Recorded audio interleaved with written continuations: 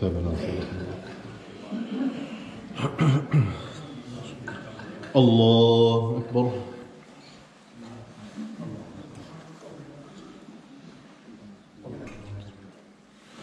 الحمد لله رب العالمين الرحمن الرحيم مالك يوم الدين إياك نعبد وإياك نستعين اهدنا الصراط المستقيم صراط الذين أنعمت عليهم غير المغضوب عليهم ولا الضالين آمين. ألف لام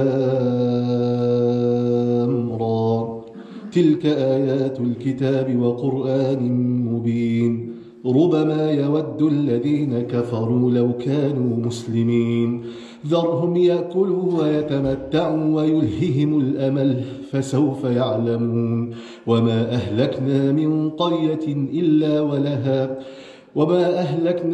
قرية إلا ولها كتاب معلوم ما تسبق من أمة أجلها وما يستأخرون وقالوا يا أيها الذي نزل عليه الذكر إنك لمجنون لو ما تأتينا بالملائكة إن كنت من الصادقين ما ننزل الملائكة إلا بالحق وما كانوا إذا منظرين إنا نحن نزلنا الذكر وإنا له لحافظون ولقد أرسلنا من قبلك في شيع الأولين وما يأتيهم من رسول إلا كانوا به يستهزئون كذلك نسلكه في قلوب المجرمين لا يؤمنون به وقد خلت سنة الأولين ولو فتحنا عليهم بابا من السماء فظلوا فيه يعرجون لقالوا إنما سكرت أبصارنا بل نحن قوم مسحورون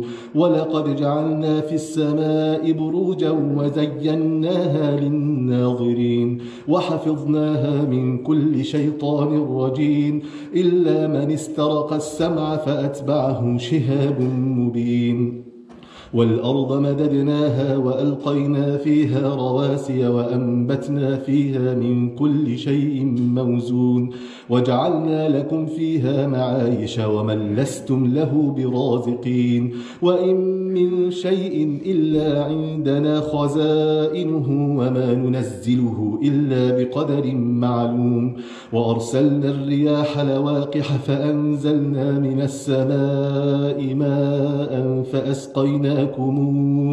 فأسقيناكموه وما أنتم له بخازنين وإنا لنحن نحيي ونميت ونحن الوارثون ولقد علمنا المستقدمين منكم ولقد علمنا المستأخرين وإن ربك هو يحشرهم إنه حكيم عليم ولقد خلقنا الإنسان من صلصال من حمأ مسنون والجان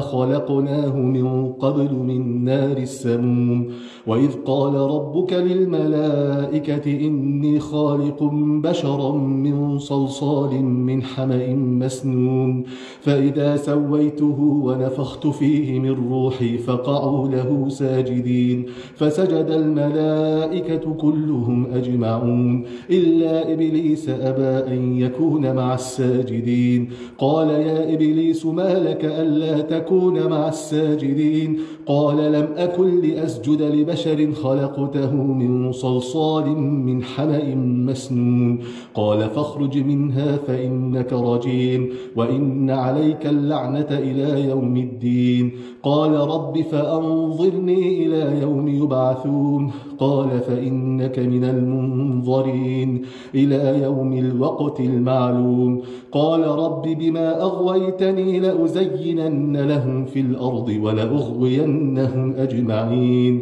إلا عبادك منهم المخلصين قال هذا صراط علي مستقيم إن عبادي ليس لك عليهم سلطان إلا من اتبعك من الغاوين وإن جهنم لموعدهم أجمعين لها 7 أبواب لكل باب منهم جزء مقسوم مرسوم إن المتقين في جنات وعيون ادخلوها بسلام آمنين ونزعنا ما في صدورهم من غل إخوانا على سرر متقابلين لا يمسهم فيها نصب وما هم منها بمخرجين.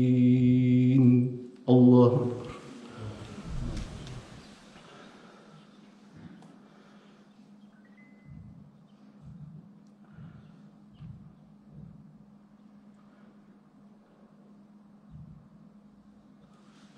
سمع الله لمن حمده. الله أكبر.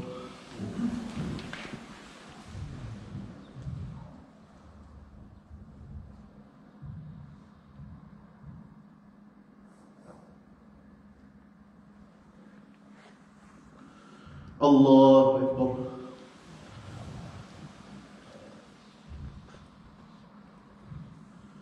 الله أكبر.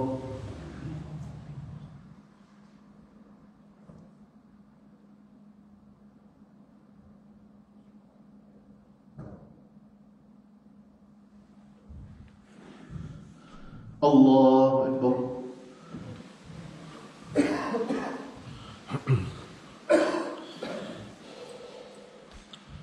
الحمد لله رب العالمين الرحمن الرحيم مالك يوم الدين إياك نعبد وإياك نستعين اهدنا الصراط المستقيم صراط الذين أنعمت عليهم غير المغضوب عليهم ولا الضالين آمين. نبئ عبادي أني أنا الغفور الرحيم وأن عذابي هو العذاب الأليم ونبئهم عن ضيف إبراهيم إذ دخلوا عليه فقالوا سلاما قال إنا منكم وجلون قالوا لا توجل إنا نبشرك بغلام عليم قال أبشرتموني على أن مسني الكبر فبم تبشرون قالوا بشرناك بالحق فلا تكن من القانطين قال ومن يقنط من رحمة ربه إلا الضالون قال فما خطبكم أيها المرسلون قالوا إنا أرسلنا إلى قوم مجرمين إلا آل لوط إنا لمنجوهم أجمعين إلا امرأته قدرنا إنها لمن الغابرين فلما جاء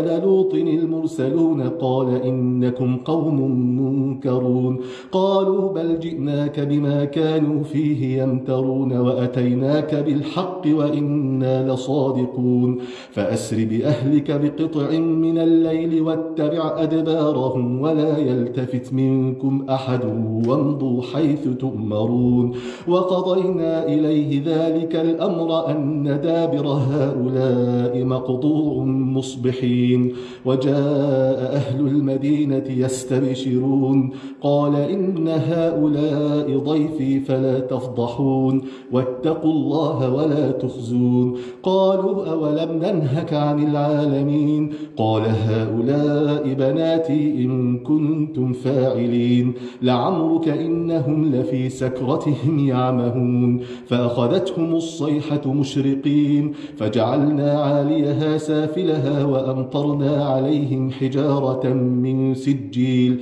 إن في ذلك لآيات للمتوسمين وإنها لبسبيل مقيم إن في ذلك لآية للمؤمنين وإن كان أصحاب الأيكة لظالمين فانتقمنا منهم وإنهما لبإمام مبين ولقد كذب أصحاب الحجر المرسلين وآتيناهم آياتنا فكانوا عنها معرضين وكانوا ينحتون من الجبال بيوتا آمنين فأخذتهم الصيحة مصبحين فما أغنى عنهم ما كانوا يكسبون وما خلقنا السماوات والأرض وما بينهما إلا بالحق وإن الساعة لآتية فاصفح الصفح الجميل إن ربك هو الخلاق العليم ولقد آتيناك 7 من المثاني والقرآن العظيم لا تمدن عينيك إلى ما متعنا به أزواجا منهم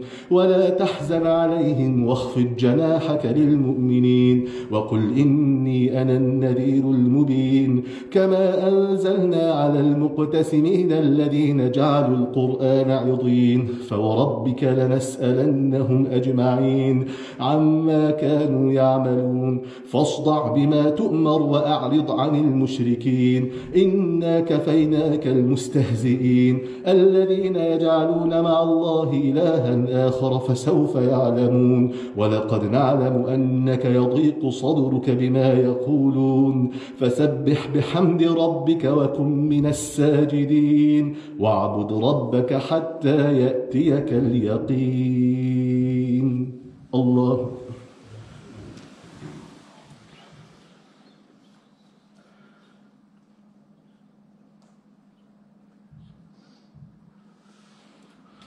سمع الله لمن حمده الله أكبر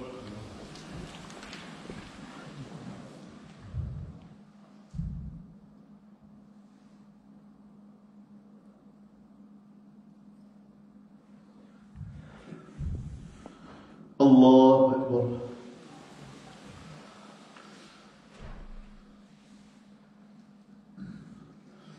الله أكبر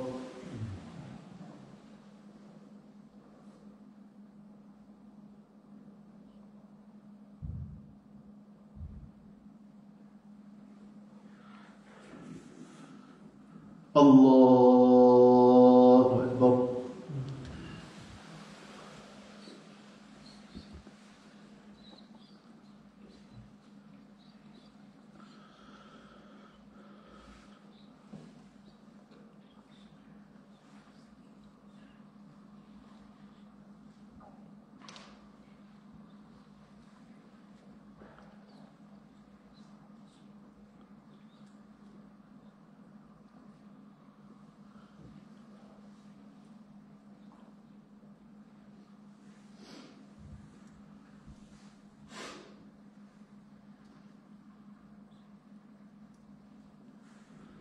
السلام عليكم ورحمة الله السلام عليكم ورحمة الله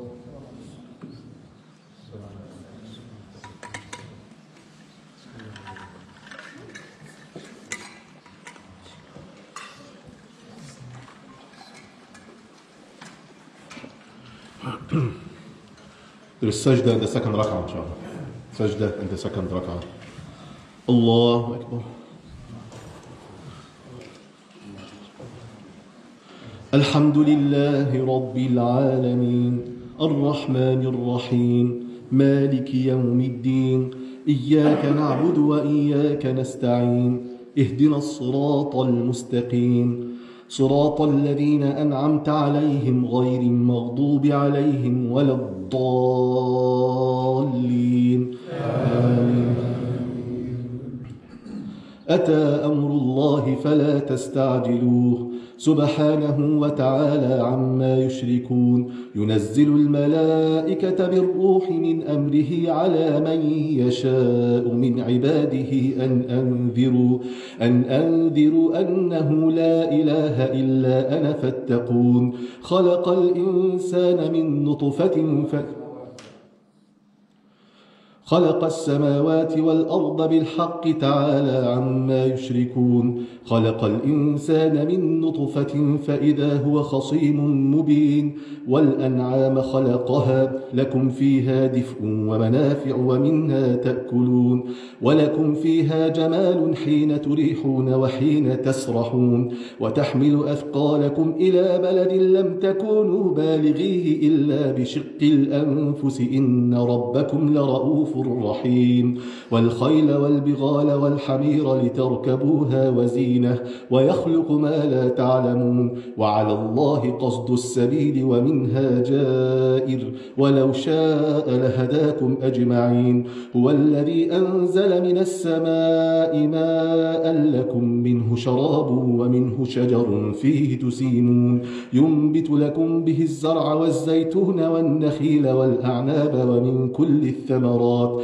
إن في ذلك لآية لقوم يتفكرون وسخر لكم الليل والنهار والشمس والقمر والنجوم مسخرات بأمره إن في ذلك لآيات لقوم يعقلون وما ذرأ لكم في الأرض مختلفا ألوانه إن في ذلك لآية لقوم يذكرون وهو الذي سخر البحر لتأكلوا منه لحما طريا وتستخرجوا منه حلية تلبسونها وترى الفلك مواخر فيه ولتبتغوا من فضله ولعلكم تشكرون وألقى في الأرض رواسي أن تميد بكم وأنهارا وسبلا لعلكم تهتدون وعلامات وبالنجم هم يهتدون أفمن يخلق كمن لا يخلق أفلا تذكرون وإن تعدوا نعمة الله لا تحصوها إن الله لغفور رحيم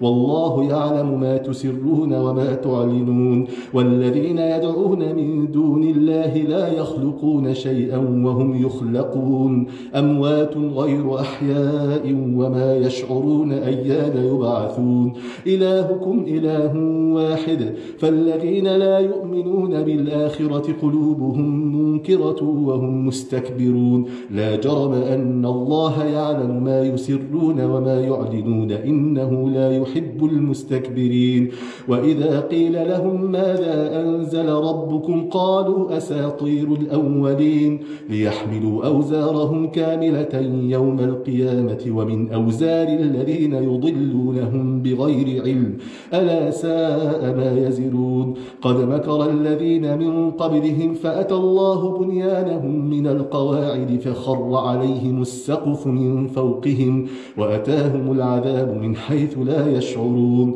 ثم يوم القيامة يخزيهم ويقول أين شركائي الذين كنتم تشاقون فيهم قال الذين أوتوا العلم إن الخزي اليوم والسوء على الكافرين الذين تتوفاهم الملائكة ظالمي أنفسهم فألقوا السلم ما كنا نعمل من سوء بلى إن الله عليم بما كنتم تعملون فادخلوا أبواب جهنم خالدين فيها فلبئس مثوى المتكبرين الله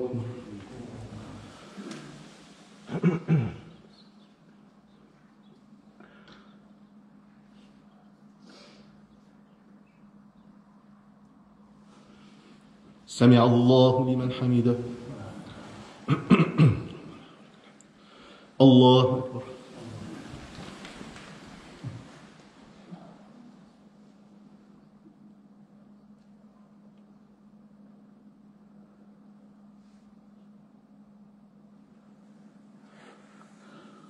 الله أكبر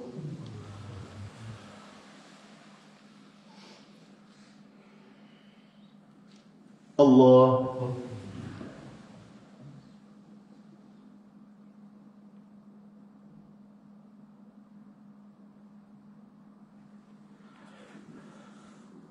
الله أكبر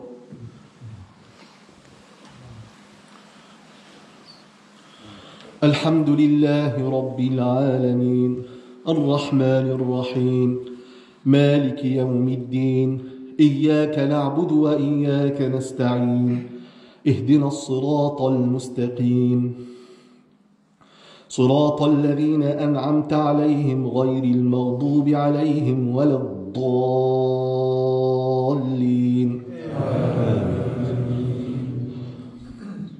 وقيل للذين اتقوا ماذا أنزل ربكم قالوا خيرا للذين أحسنوا في هذه الدنيا حسنة ولدار الآخرة خير ولنعم دار المتقين جنات عدن يدخلونها تجري من تحتها الأنهار لهم فيها ما يشاءون كذلك يجزي الله المتقين الذين تتوفاهم الملائكة طيبين يقولون سلام عليكم ادخلوا الجنة بما كنتم تعملون هل ينظرون إلا أن تأتيهم الملائكة أو يأتي أمر ربك كذلك فعل الذين من قبلهم وما ظلمهم الله ولكن كانوا أنفسهم يظلمون فأصابهم سيئات ما عملوا وحاق بهم ما كانوا به يستهزئون وقال الذين أشركوا لو شاء الله ما عبدنا من دونه من شيء نحن ولا آباؤنا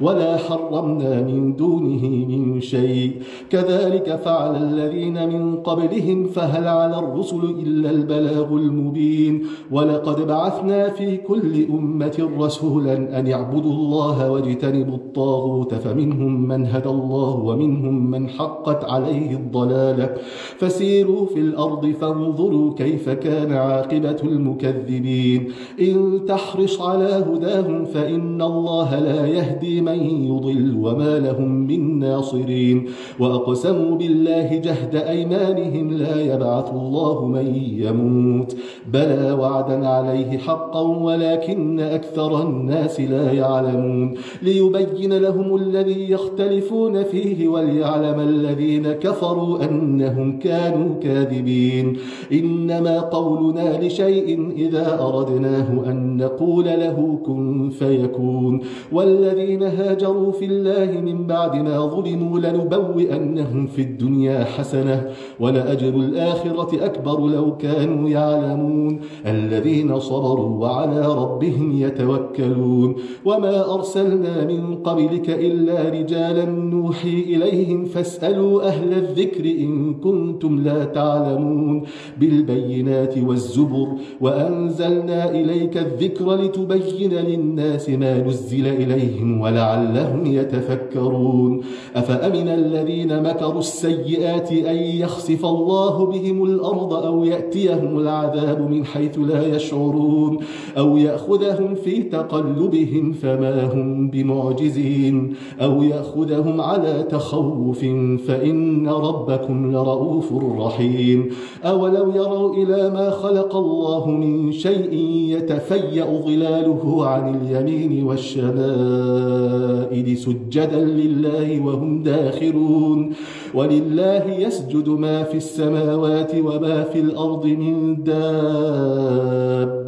والملائكة وهم لا يستكبرون يخافون ربهم من فوقهم ويفعلون ما يؤمرون الله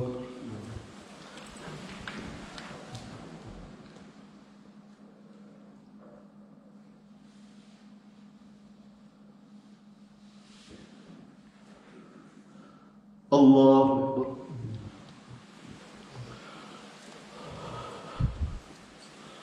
وقال الله لا تتخذوا إلهين اثنين إنما هو إله واحد فإياي فارهبون الله أكبر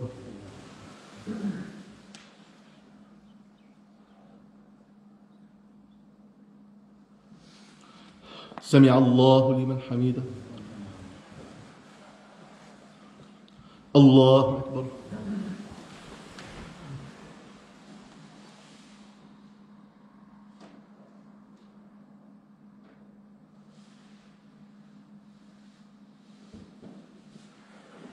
الله أكبر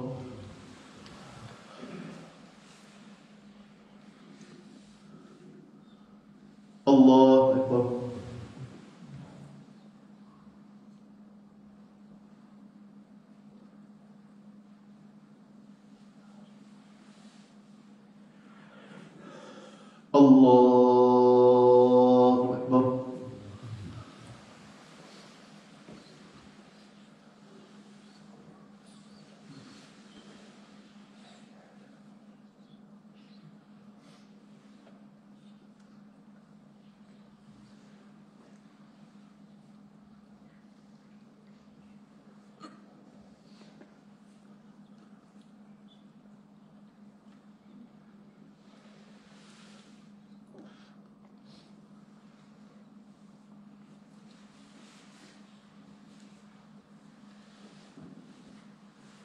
السلام عليكم ورحمة الله.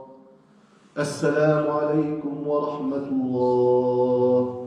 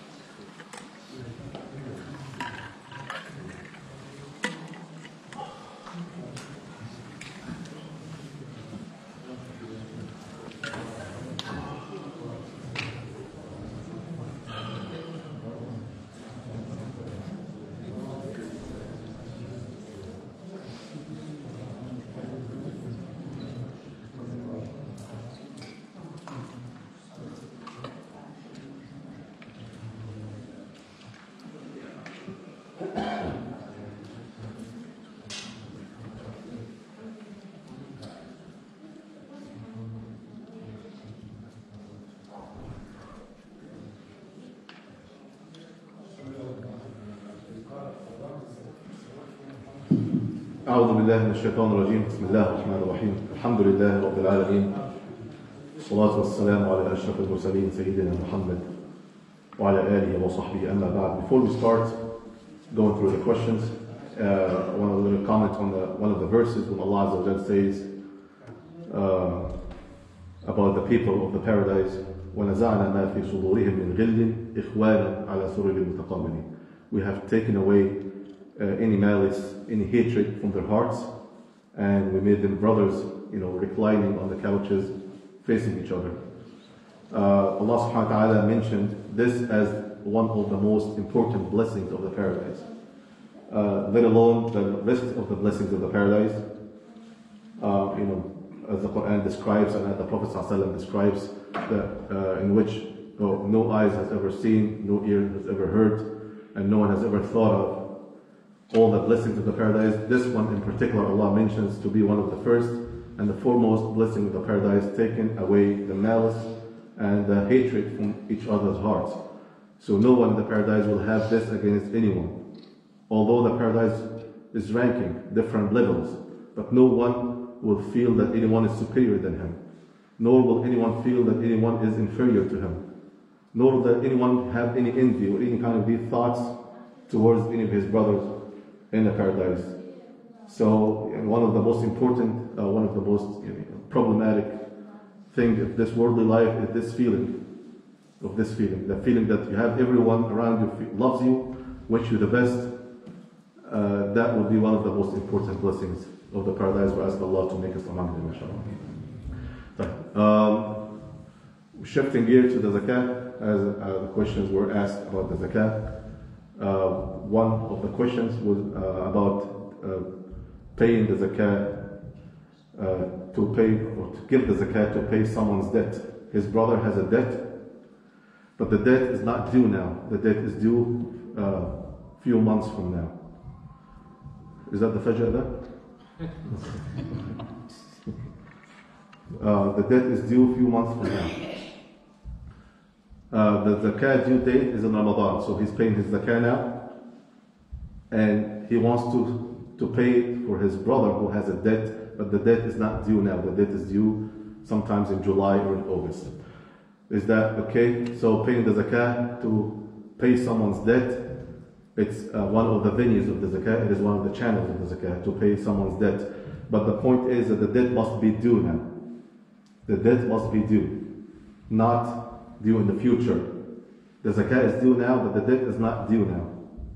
Okay? The debt must be due. So the only solution to this question was given to fiqh committee, similar question, and this is what they answered. They said if the zakah is due now and the debt is not due now, then this may not qualify to give the zakah to pay off this debt. However, you can pay the debt from the zakah money of the next year.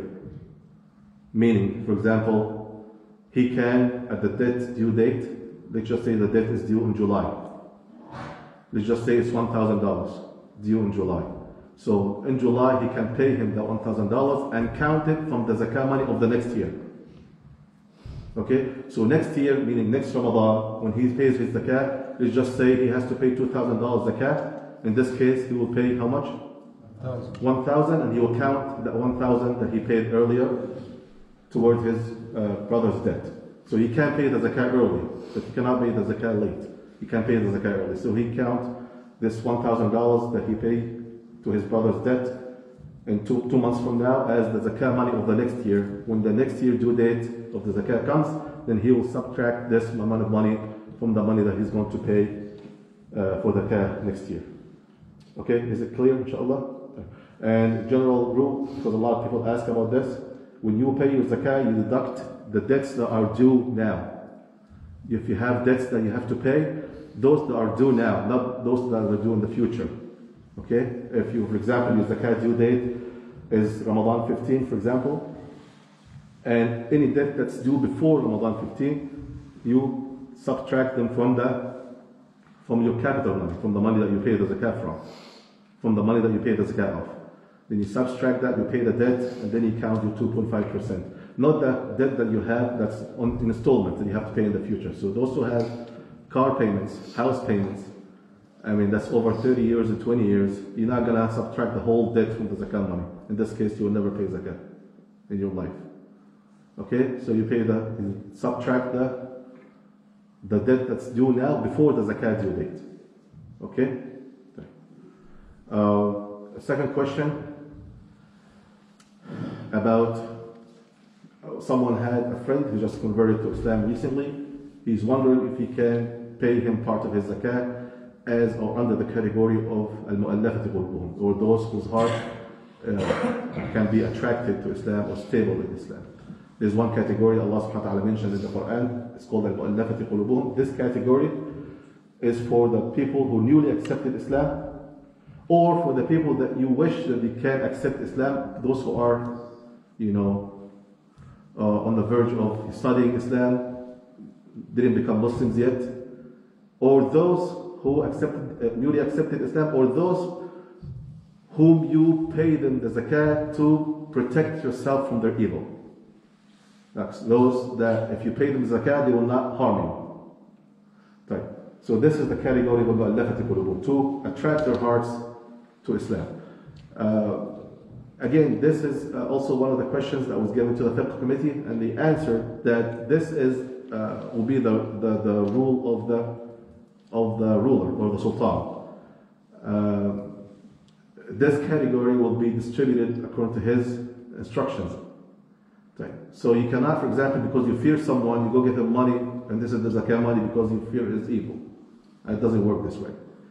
Nor can you give someone who's newly accepted Islam from your zakat money. This has to be done through an organized committee or through an organized effort. For example, the masjid can distribute this money, for example, when he sees, for example, some people newly accepted Islam, and he can give them a gift, and it can be given from the zakat money.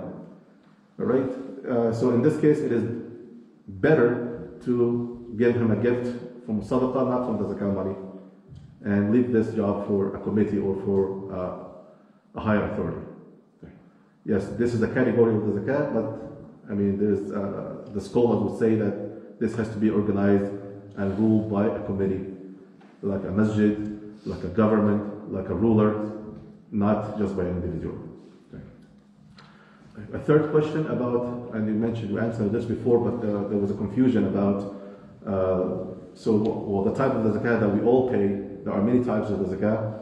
There's the zakat of the gold and silver, there's the zakat which is the cash zakat, and there's the zakat of the crops, or whatever comes out from the earth, which crops or minerals, whatever that is, and there's the zakat of the livestock. The zakat of livestock. The zakat of this is what we're only concerned about, the type of the zakat, which is gold and silver or the cash money. The threshold of this zakat, as we mentioned before, 85 grams of pure gold or 24 karat gold, or 595 grams of silver, pure silver. Okay. This was the rule during the time of the Prophet ﷺ, because the value of the 85 grams of gold was almost equal to the value of the 595 grams of silver. Today, the value, there's a big difference between the two values. The 85 grams of gold could be maybe $5,000 or so, or $4,000. And the 595 grams of silver could be less than $500. There's a big difference between the two. So which nisab, or which threshold that you start paying the zakat? The threshold is the amount of money that you have to have for a whole year in order to be eligible to pay the zakat. Will you, when you have 85 grams of gold, should start paying the zakat, or 595 grams of silver? So, or in other words, $5,000 or $500. And of course, the majority of the scholars are on the opinion that it is by gold. It is by gold. It goes by gold. 85 grams of 24 karat work. And by the way, tomorrow, inshallah, we will have, as we mentioned this last year to the sisters about the zakat on the jewelry. We're going to give this presentation tomorrow, inshallah, on the big screen for them. So there is a fatwa of this in the Fiqh Committee of Saudi Arabia, the Fatwa Committee of Saudi Arabia. They said it is better to give it or to start counting your zakat due date based on the threshold of silver, because this is more beneficial to the poor. So when you have $500, then you start becoming eligible to pay the zakat. However, as I mentioned, the majority of the scholars, they are on the position that it is the gold, not the silver, which is 85 grams of 24 karat gold. Count how much that? $5,000. When you have this $5,000, it has to stay with you for a whole year, and then the end of that year, you pay the zakat 2.5%. There's a fatwa that was given in Saudi Arabia, in the Fatwa Committee of Saudi Arabia. They said it is better to go by silver, because that will be giving more chances to the poor to receive money from them. But the majority are on the opinion of gold, not silver. If you want to give it by the silver, by all means, you can do that. You can pay the zakat even if you did not finish the whole year, or if you do not have a threshold. But I'm just saying, the rule is, or the majority are on that 85 grams of 24 karat gold. It has to stay with you for a year, and then at the end of that year, you pay the 2.5%, inshallah. Have any questions, brothers? Okay. Everything is good? Alhamdulillah. Now again, inshallah, tomorrow we will have the presentation on paying the zakat on jewelry.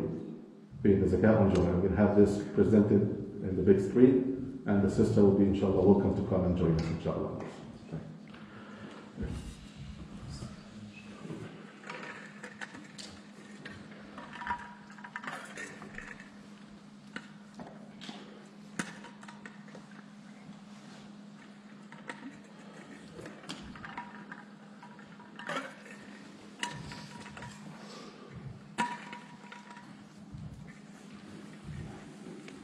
صلاة التهجد.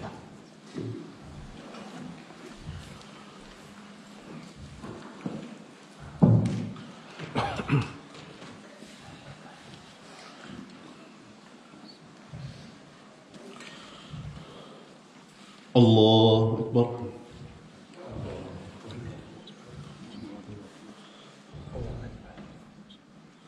الحمد لله رب العالمين الرحمن الرحيم مالك يوم الدين إياك نعبد وإياك نستعين اهدنا الصراط المستقيم صراط الذين أنعمت عليهم غير المغضوب عليهم ولا الضالين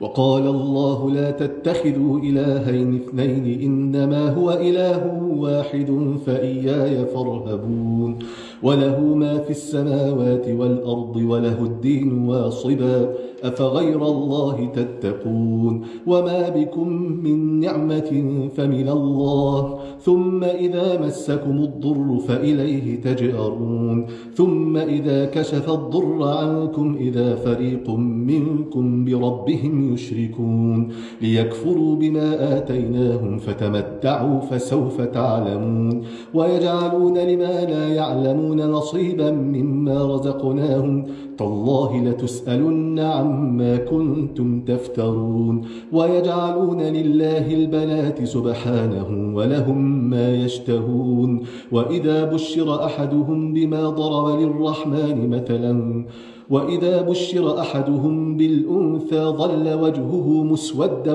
وهو كظيم يتوارى من القوم من سوء ما بشر به أيمسكه على هون أم يدسه في التراب ألا ساء ما يحكمون للذين لا يؤمنون بالآخرة مثل السوء ولله المثل الأعلى وهو العزيز الحكيم ولو يؤاخذ الله الناس بظلمهم ما ترك عليها من دابة ولكن يؤخرهم إلى أجل مسمى فإذا جاء أجلهم لا يستأخرون ساعة ولا يستقدمون ويجعلون لله ما يكرهون وتصف ألسنتهم الكذب أن لهم الحسنى لا جرم أن لهم النار وأنهم مفرطون تالله لقد أرسلنا إلى أمم من قبلك فزين لهم الشيطان أعمالهم فهو وليهم اليوم ولهم عذاب أليم وما أنزلنا عليك الكتاب إلا لتبين لهم الذي اختلفوا فيه وهدى ورحمة لقوم يؤمنون والله أنزل من السماء ماء فأحيا به الأرض بعد موتها إن في ذلك لآية لقوم يسمعون وإن لكم في الأنعام لعبرة نسقيكم مما في بطونه من بين فرث ودم لبنا خالصا سائغا للشاربين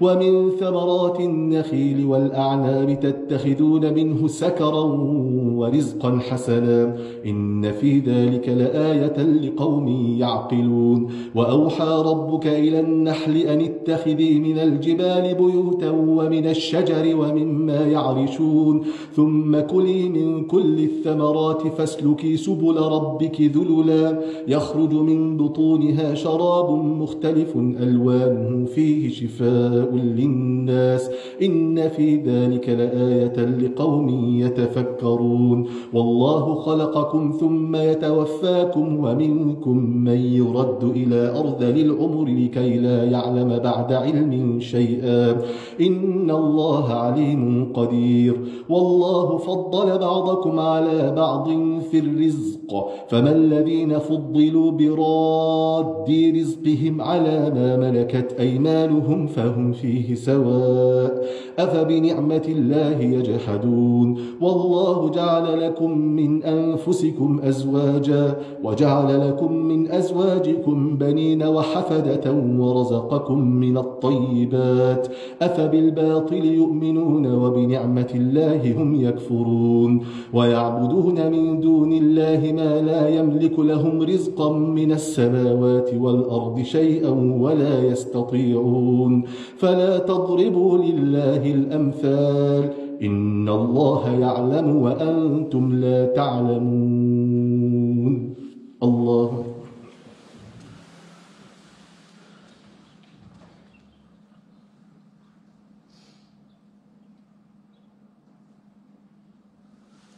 سمع الله لمن حمده الله أكبر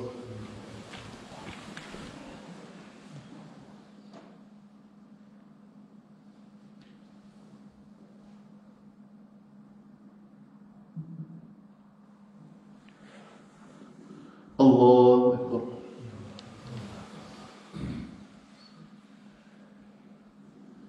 الله أكبر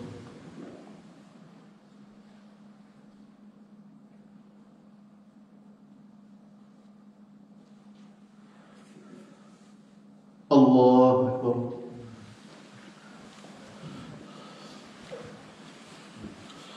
الحمد لله رب العالمين الرحمن الرحيم مالك يوم الدين إياك نعبد وإياك نستعين اهدنا الصراط المستقيم صراط الذين أنعمت عليهم غير المغضوب عليهم ولا الضالين الضالين.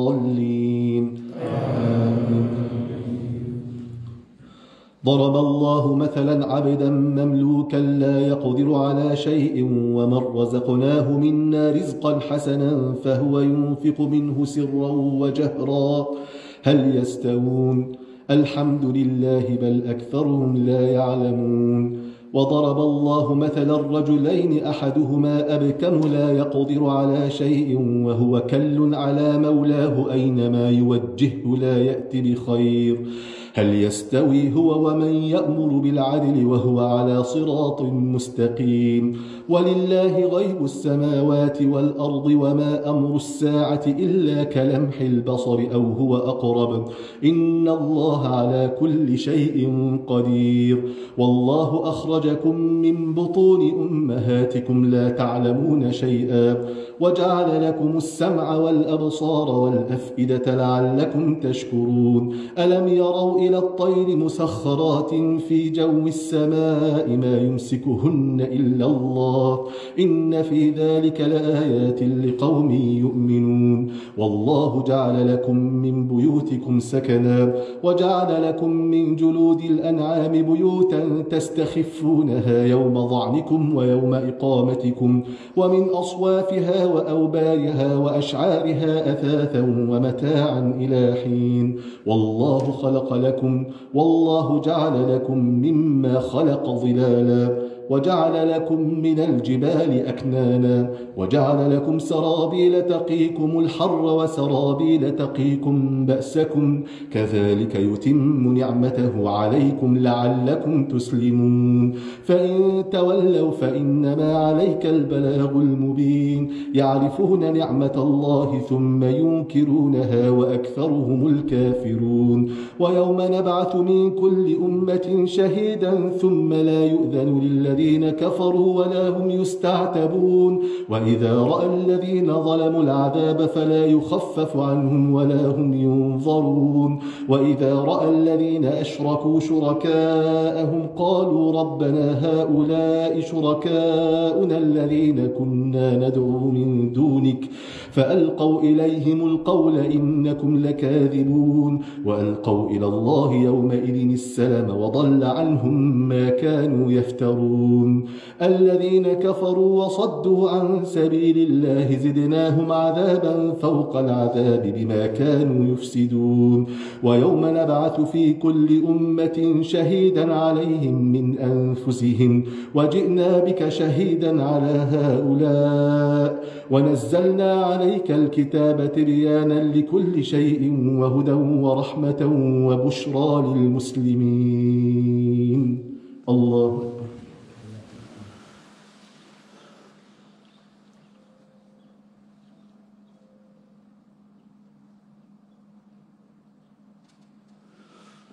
سمع الله لمن حمده. الله أكبر.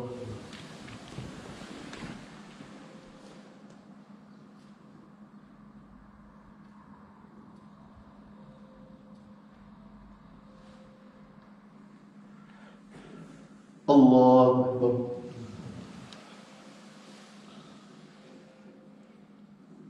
الله أكبر.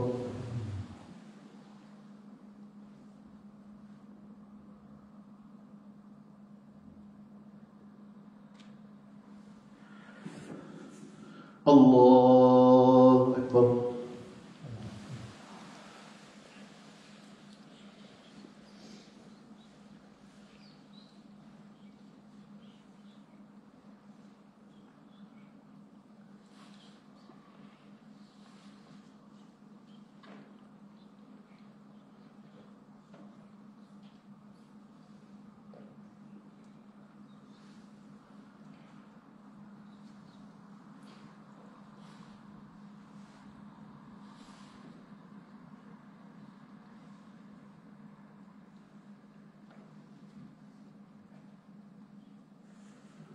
السلام عليكم ورحمة الله.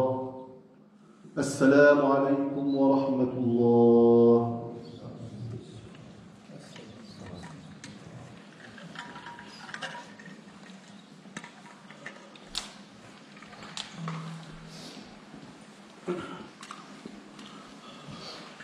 الله أكبر.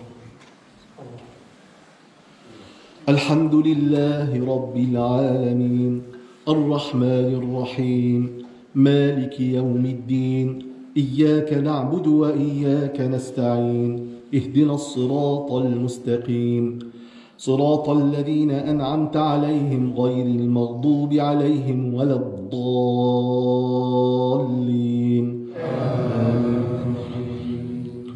إن الله يأمر بالعدل والإحسان وإيتاء ذي القربى وينهى عن الفحشاء والمنكر والبغي يعظكم لعلكم تذكرون. وأوفوا بعهد الله إذا عاهدتم ولا تنقضوا الأيمان بعد توكيدها وقد جعلتم الله عليكم كفيلا إن الله يعلم ما تفعلون.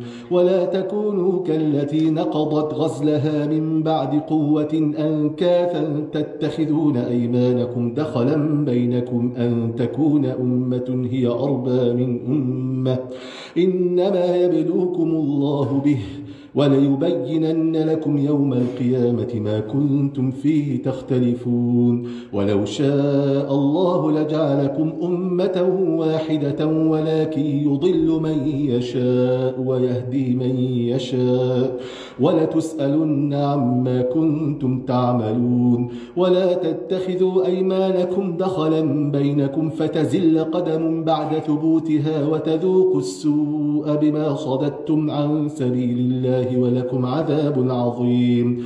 ولا تشتروا بعهد الله ثمنا قليلا إنما عند الله هو خير لكم إن كنتم تعلمون. ما عندكم ينفد وما عند الله باق ولنجزين الذين صبروا أجرهم بأحسن ما كانوا يعملون.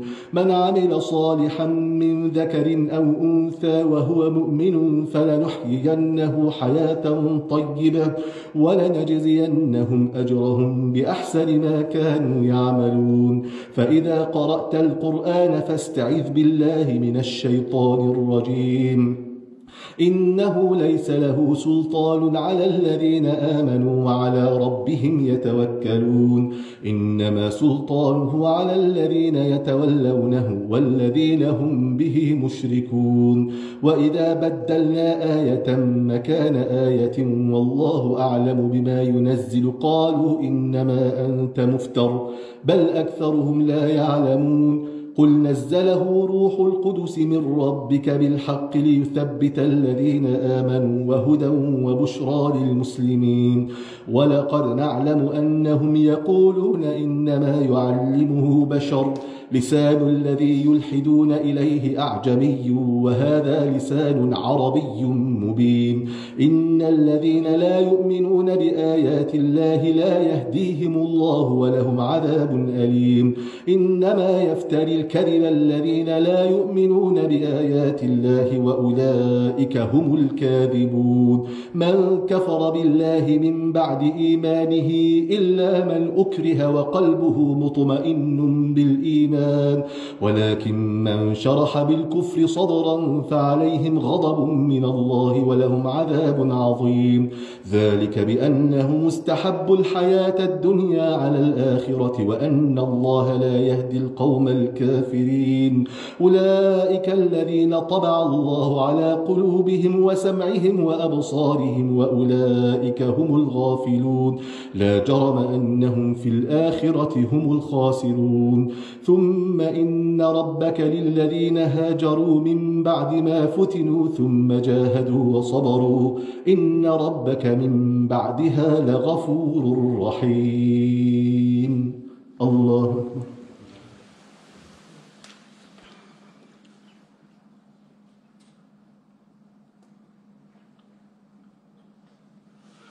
سمع الله لمن حمده. الله أكبر.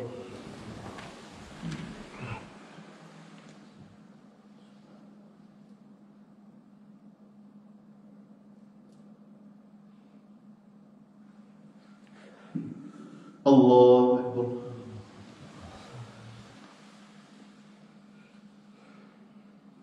الله أكبر.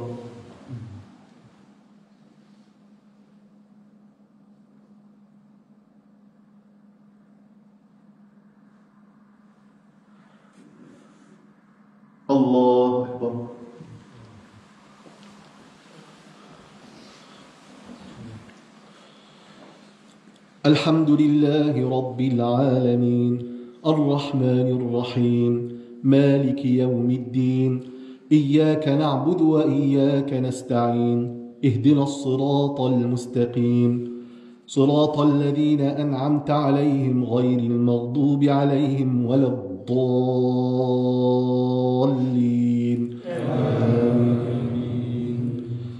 يوم تأتي كل نفس تجادل عن نفسها وتوفى كل نفس ما عملت وهم لا يظلمون وضرب الله مثلا قرية كانت آمنة مطمئنة يأتيها رزقها رغدا من كل مكان فكفرت بأنعم الله فأذاقها الله لباس الجوع والخوف بما كانوا يصنعون ولقد جاءهم رسول منهم فكذبوه فأخذهم العذاب وهم ظالمون فكلوا مما رزقكم الله حلالا طيبا واشكروا نعمة الله إن كنتم إياه تعبدون إنما حرم عليكم الميتة والدم ولحم الخنزير وما أهل لغير الله به فمن اضطر غير باغ ولا عاد فإن الله غفور رحيم ولا تقولوا لما تصف ألسنتكم الكذب هذا حلال وهذا حرام لتفتروا على الله الكذب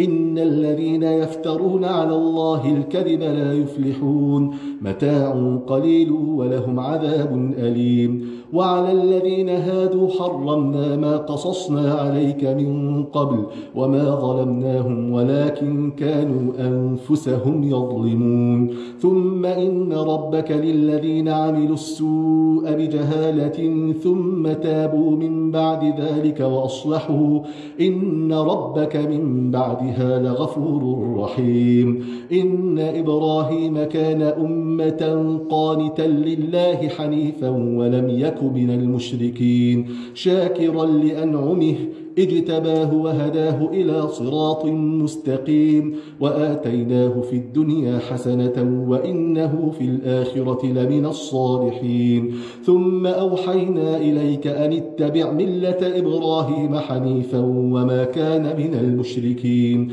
إنما جعل السبت على الذين اختلفوا فيه وإن ربك ليحكم بينهم يوم القيامة فيما كانوا فيه يختلفون ادع إلى سبيل ربك بالحكمة والموعظة الحسنة وجادلهم بالتي هي أحسن إن ربك هو أعلم بمن ضل عن سبيله وهو أعلم بالمهتدين وإن عاقبتم فعاقبوا بمثل ما عوقبتم به ولئن صبرتم لهو خير للصابرين واصبر وما صبرك إلا بالله ولا تحزن عليهم ولا تك في ضيق مما يمكرون إن الله مع الذين اتقوا والذين هم محسنون الله أكبر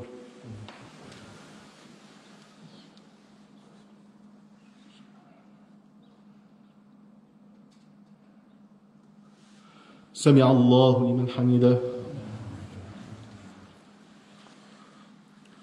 الله أكبر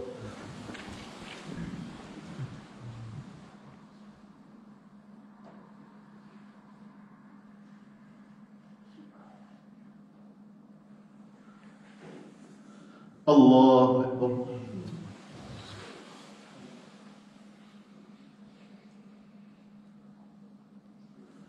الله أكبر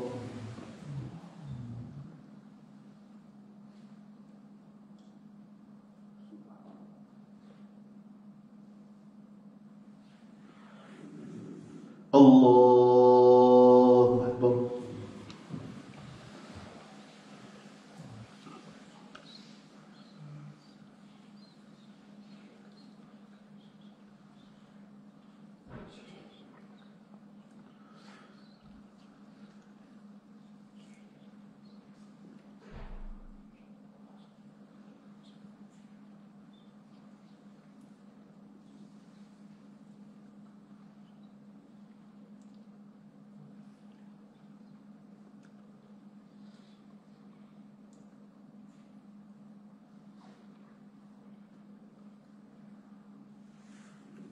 السلام عليكم ورحمة الله. السلام عليكم ورحمة الله.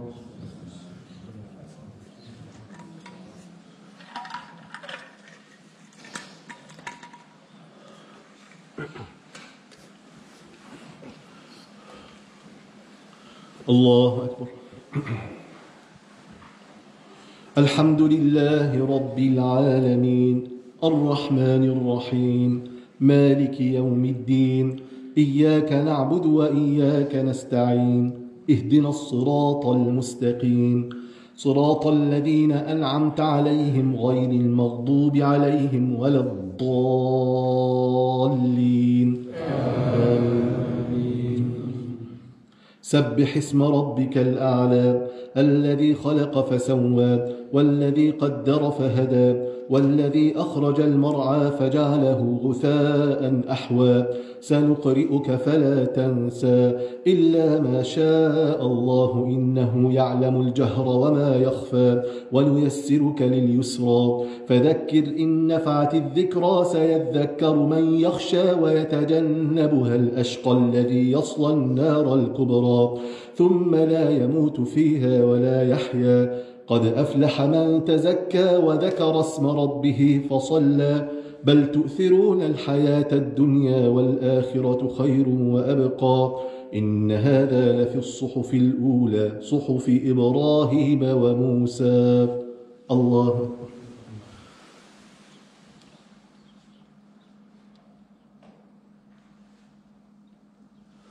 سمع الله لمن حمده. الله أكبر.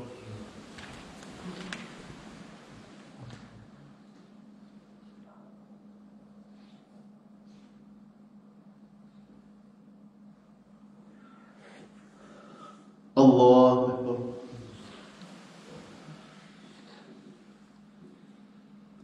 الله أكبر.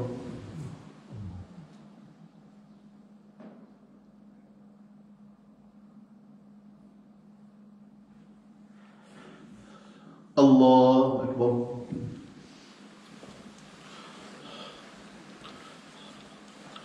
الحمد لله رب العالمين الرحمن الرحيم مالك يوم الدين إياك نعبد وإياك نستعين اهدنا الصراط المستقيم صراط الذين أنعمت عليهم غير المغضوب عليهم ولا الضالين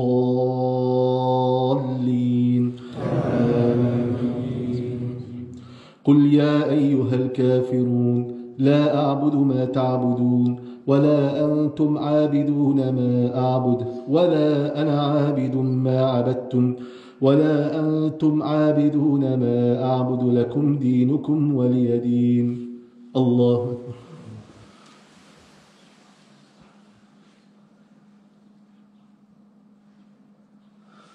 سمع الله لمن حمده.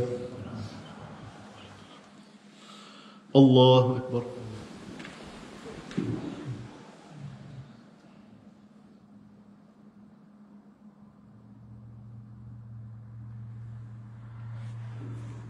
الله أكبر.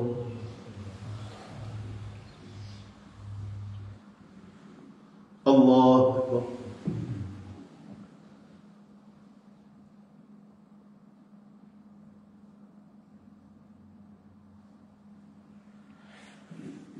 الله أكبر.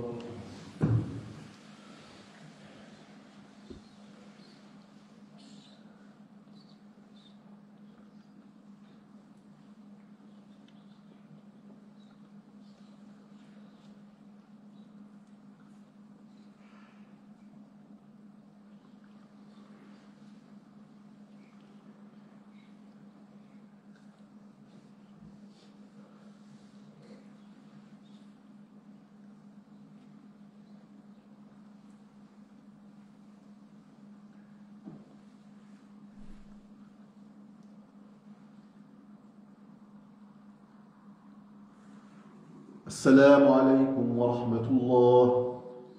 السلام عليكم ورحمة الله.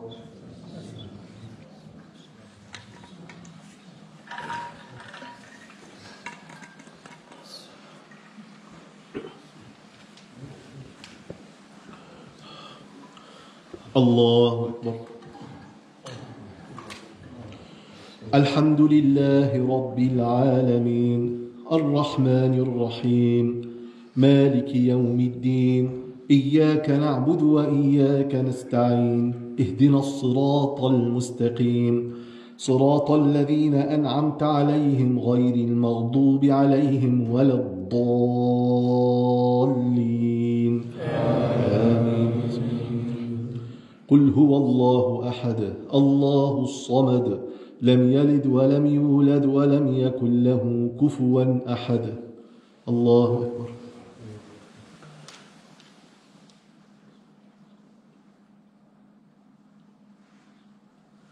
سمع الله لمن حمده. اللهم صل على سيدنا محمد في الأولين وصل على سيدنا محمد في الآخرين وصل وسلم وبارك على سيدنا محمد وعلى آله وصحبه في الملأ الأعلى إلى يوم الدين. اللهم اهدنا فيمن هديت وعافنا فيمن عافيت وتولنا فيمن توليت وبارك لنا فيما أعطيت وقنا برحمتك واصرف عنا شر ما قضيت إنك سبحانك تقضي بالحق ولا يقضى عليك وإنه لا يعز من عاديت ولا يذل من واليت تباركت ربنا وتعاليت لك الحمد على ما قضيت ولك الشكر على ما أنعمت به علينا وأوليت. اللهم أصلح لنا ديننا الذي هو عصمة أمرنا وأصلح لنا دنيانا التي فيها معاشنا وأصلح لنا آخرتنا التي فيها معادنا واجعل الحياة زيادة لنا في كل خير واجعل الموت راحة لنا من كل شر. اللهم اقسم لنا من خشيتك ما تحول به بيننا وبين معصيتك ومن طاعتك ما تبلغنا به جنتك ومن اليقين ما تهون به علينا مصائب الدنيا ومتعنا اللهم بأسماعنا وأبصارنا وقوتنا أبدا ما أحييتنا واجعله الوارث منا واجعل ثأرنا على من ظلمنا وانصرنا على من عادانا. اللهم لا تدع لنا في ليلتنا هذه ذنبا إلا غفرته ولا هما إلا كشفته ولا كربا إلا فرجته ولا عيبا إلا سترته ولا مريضا إلا شفيته ولا مبتلا إلا عافيته ولا ضالا إلا هديته ولا دينا إلا قضيته ولا ميتا إلا رحمته ولا حاجة من حوائج الدنيا والآخرة إلا قضيتها ويسرتها برحمتك يا أرحم الراحمين. اللهم انصر إخواننا المسلمين المستضعفين في كل مكان. اللهم كن لهم ولا تكن عليهم. اللهم انصرهم واهزم عدوهم إنك أنت القوي العزيز. اللهم تقبل منا صيامنا وقيامنا وركوعنا وسجودنا وكل ذلك عندنا برحمتك يا أرحم الراحمين. اللهم اجعلنا من عتقاء شهر رمضان. اللهم اجعلنا من عتقاء شهر رمضان. اللهم اجعلنا من عتقاء شهر رمضان. وصلى الله على سيدنا محمد وعلى آله وصحبه وسلم. الله أكبر.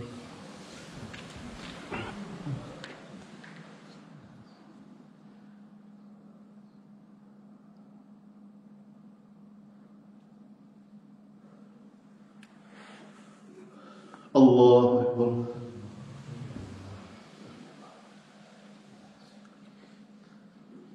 الله أكبر.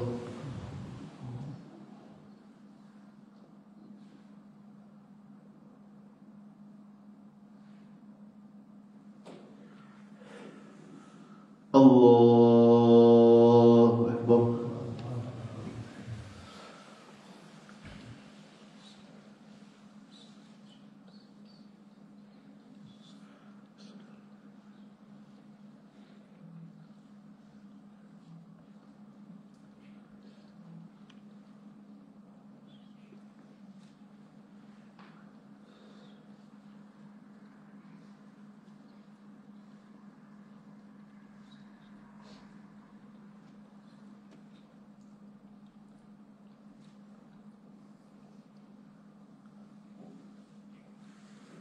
السلام عليكم ورحمة الله. السلام عليكم ورحمة الله.